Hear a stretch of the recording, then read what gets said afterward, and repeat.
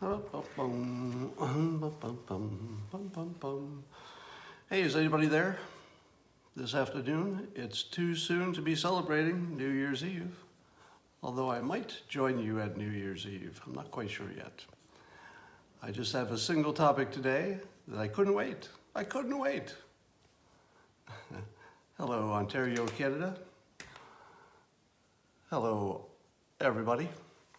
So I'm watching CNN just moments ago, and they're talking about President Trump's decision to pull out of Syria. Now, since CNN is the anti-Trump channel, they, of course, are painting it in the worst possible way. And words that you hear there is, I actually heard a pundit say that the president's decision to leave Syria was, quote, random. Random? It was literally a campaign promise.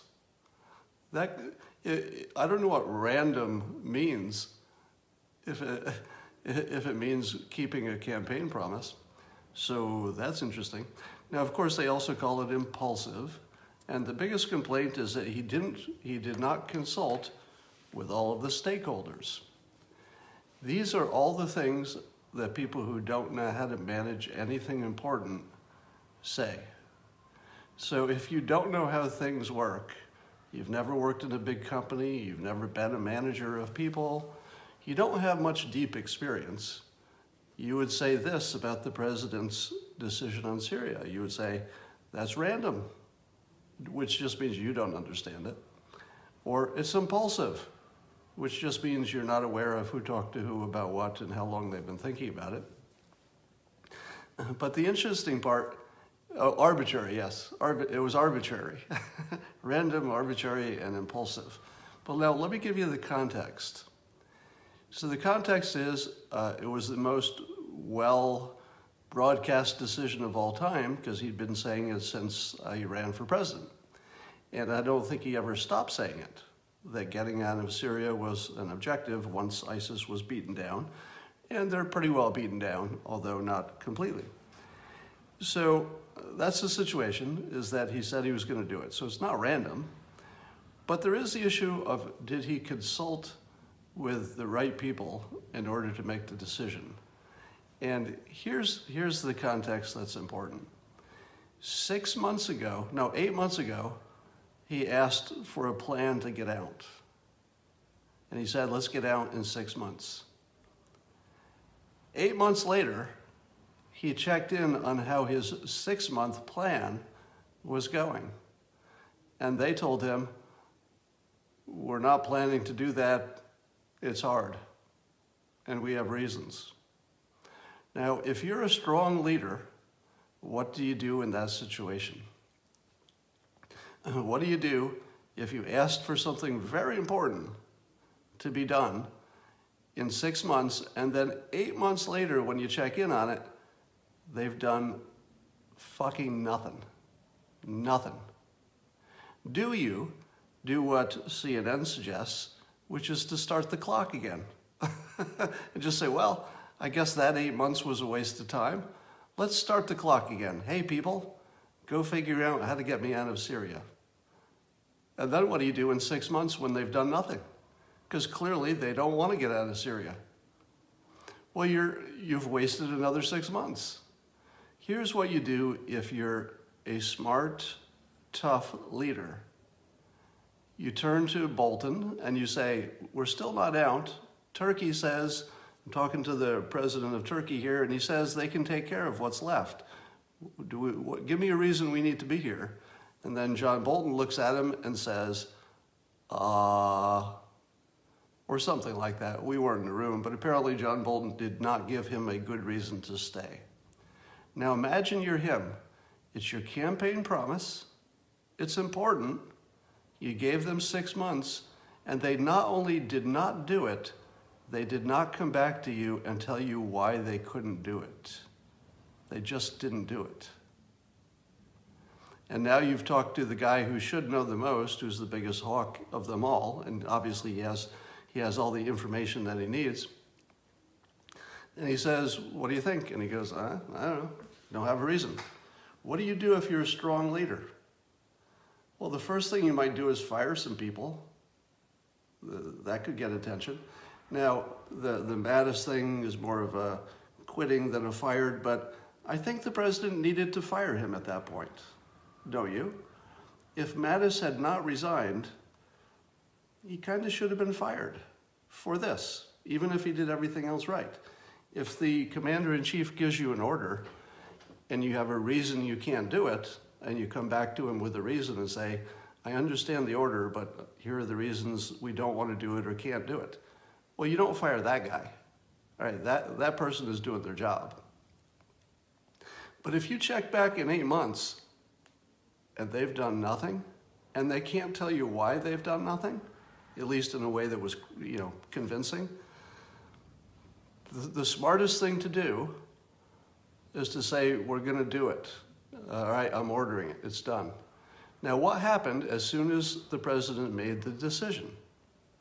All the people who did nothing for 6 months, 8 months actually, all the people who did nothing to make this happen, suddenly, for the first time, got serious.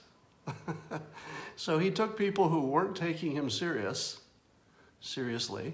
and he made them serious by ordering it. It was exactly the right thing to do. Now, what happened when they started getting serious? They dug into it a little bit. There was lots of pushback. The Senate got involved. Lindsey Graham first hated it, but now he kind of likes it because he has some more information, apparently.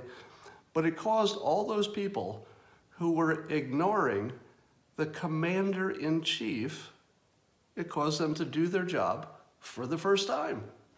For the first time, they did their job. And what happened when they did their job? They came back and they said, we don't want to do this quickly, so how about we take our time? And here are our reasons. And what did the president say when they finally did their job and gave him reasons and then gave him a reasonable schedule? He said, yes. The moment they actually did their frickin' jobs, he became the most reasonable guy in the world. When they were not doing their job, he made them do their job. And I'm listening to the folks at CNN who don't understand how the world works.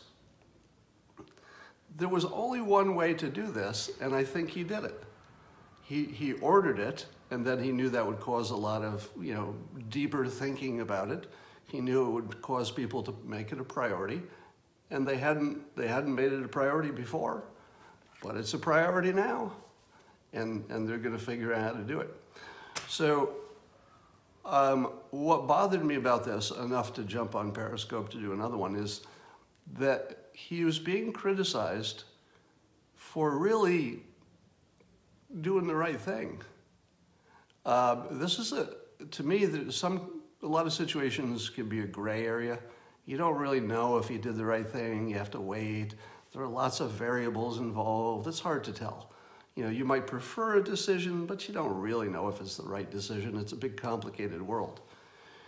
But if you're the leader and your employees are not doing what you ask them to do, you light a fire. You fire people, or you just order it to happen, and it catches their hair on fire, and then stuff gets done. And then you get reasonable after you've got them to act.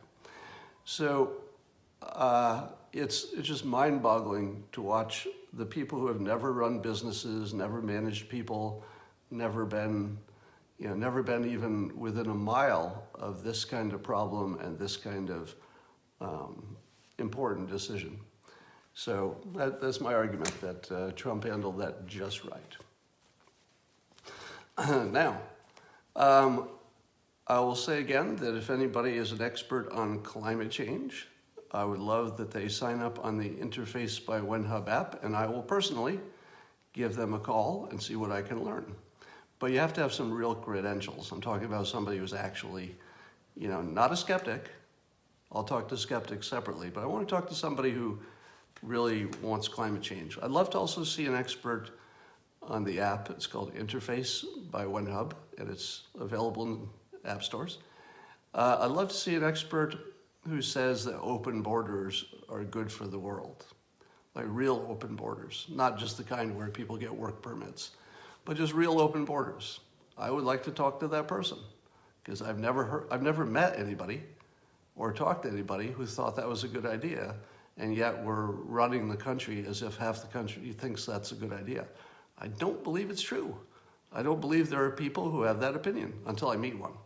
You know, if I actually talk to a real, legitimate, serious adult who says, yes, I do believe in completely open borders, here's my argument, I might agree with them or I might disagree with them, but at least I would confirm that such a person exists. I don't believe they exist. That's my start. Somebody just said Jim Davis knows they exist. I don't know how to deal with the people who are coming into this late. I'm not sure calling me a cartoonist is the best description at this point. I would also like an expert in the Middle East, somebody who knows about Syria, for example. And so if any of those people are on the app today or this week, and by the way, if you sign up for the app, I'll get a notice if you come online. So I don't have to be available at that time.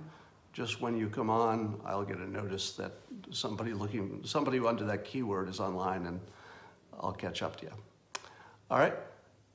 So let's see if we can get some experts to answer some questions. And for now, let's stop criticizing the president's decision about Syria, because it really was exactly the right way to play that. And I'll talk to you later.